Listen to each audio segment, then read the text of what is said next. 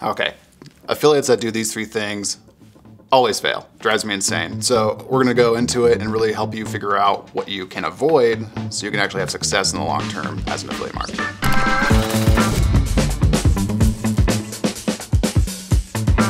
Okay, big thing out of the gate, affiliates that don't do this, listening to the data. If you're not looking at the data and understanding what it's telling you for your campaigns and for your traffic and all that kind of stuff, you're gonna be at a huge disadvantage to people that understand how to grok that pretty well, right? And here's what I mean.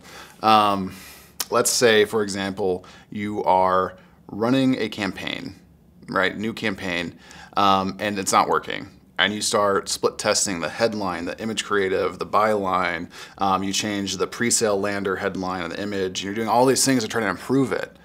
What's the issue here?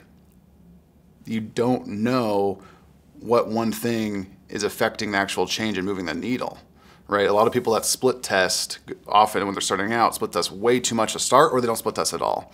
The healthy medium here is be able to split test very specific and big things. So you actually know what caused the difference there. And that's what helps you learn for the long run, right? So if I was split testing something, I would start at the highest part of the funnel that's not working. So let's say the ad creative isn't getting a good click-through rate. What's the best, what's the biggest and best part of the ad? It's likely either the headline or the image or video if you're using video, right? And if it's video, probably the first, 5 to 15 seconds of that video is what's probably broken, right? So what I would try testing is one of those three things, either completely different images with the same headline, either very different headlines with the same image creatives, and go from there, right? So what people will do is like, oh, I split test, I changed the color of the headline from red to blue. No, like that's not gonna work. Like that will get you a very incremental change. That's something you try split testing when it's at scale, right? When something's scaling, that's when you start messing with colors. What you need to be testing is completely different headlines and hooks and angles, because then you're gonna get an idea of, oh, okay, this one, option A is not resonating with the audience. Option B is resonating much better. Let's make this the control now. And then we'll try split testing something even different from that, right? And you might find, while B was better, it still wasn't great, and C is actually the winner, and that's your new control, and so on and so forth. And now you've got C headline out there in the wild, and you're gonna take the image now and revamp the image into something completely different and go from there. And that's how you start to see these really sexy numbers going from, oh, I split tested my campaign and it improved by 50%, 100%, et cetera. Because that's how you start to get those big needle movers. But that's where if you're not listening and looking at the data, you won't really know where to test either. And that's where I see people struggling. They're going, oh, it's not working, right? This doesn't work. And really, there's some clear things in the data that can often jump out at you. Maybe the funnel, for example, maybe the top line funnel ad creative is working quite well. And then you're seeing let's say you're not seeing very many order form impressions, right? You're just getting a decent amount of clicks to the offer sale page, right? Or hops if you're looking at ClickBank, but then you're not seeing very many order form impressions. What is that telling you, right? It's probably telling you there's a mismatch somewhere, either with the audience that's hitting that offer page, or it's a mismatch with how you're framing the offer before the audience is getting there, and it's not what they're expecting, so they're bouncing. A lot of affiliates will blame the offer. Oh, that offer doesn't convert. Well, if you're pulling from the top 10 pages of the ClickBank marketplace, it should convert pretty well for the right traffic. Right, so you're either not framing the offer correctly, or you're sending the wrong type of audience to that offer. If you're not getting order form impressions and they're not converting through that sales page and clicking on buy and hitting the order form, right? So those are just some examples of ways you can look at the data. The actual way you do it will change depending on what you're actually doing and kind of what traffic you're using, but it's understanding how to split test and how to leverage that data in a big way.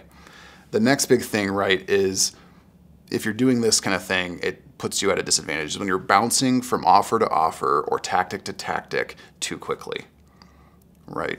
And the issue here is that it doesn't allow you to go deep, and it doesn't allow you to invest enough time to actually fully test an offer or a tactic or strategy, right? So if you're gonna go, I'm gonna try Facebook ads, you throw up an ad, you watch a YouTube video and figure out how to do it, you put it up there, and all of a sudden it's just like and it just doesn't work in the first day or week. Facebook ads don't work.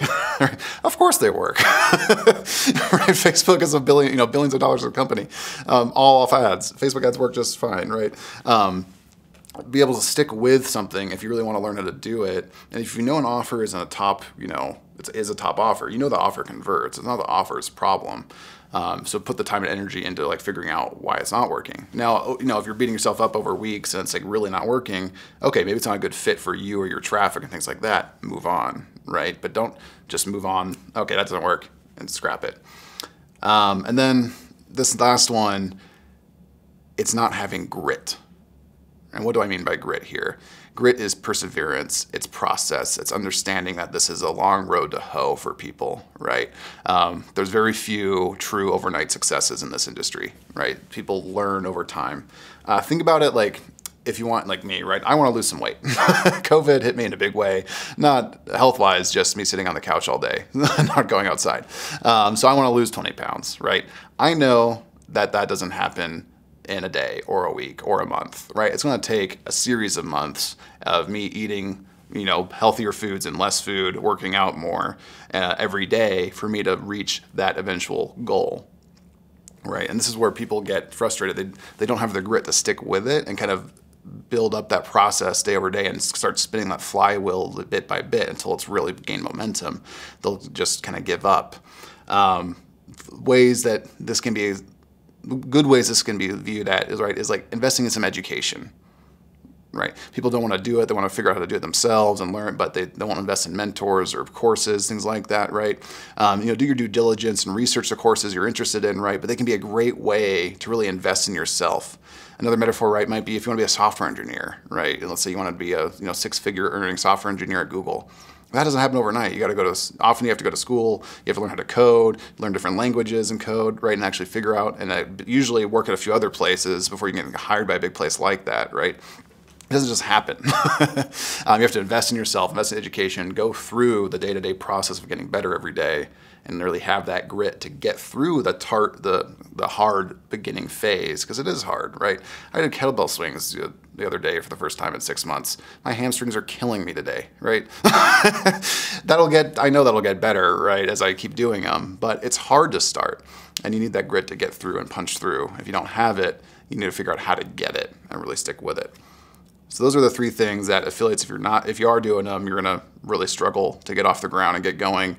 So look at yourself, look internally at what you're doing, figure out where you can improve every day, and really listen to the data, learn how to split test better, stop bouncing so quickly from offer to offer, tactic to tactic, go a bit deeper into things before giving up, and then use grit, right, to really get through the hard starting phases and really stick with it, build habits, build processes, help yourself get better every day for the rest of your life.